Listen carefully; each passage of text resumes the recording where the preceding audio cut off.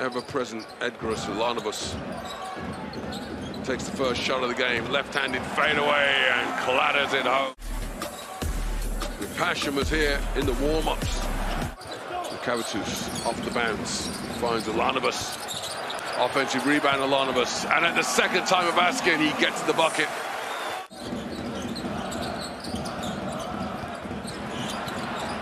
Almost a turnover, but how's about that? That's the energy, the edge. Biggest lead for Zalgiris was 4. Now it's 4 for Baskonia, but not for long as Brasdikis. Ignas to be 4. He is in my highlight reel. Smits answers with the 3 at just the right moment. Key moments to give them this lead. He has proved equally adept in taking 1-2 dribbles and getting the 2 points shot away.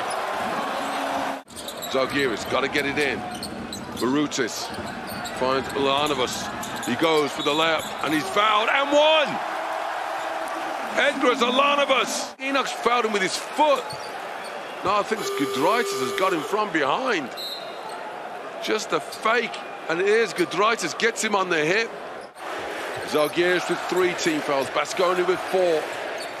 Zalgiris can look to draw fouls and just go to the free throw line. Instead, Ulanovas fades away. You could argue just foul him and send him to the free throw line. At least you know he's only going to shoot 2 free throws. Hey, he's the first field goal of the game for him.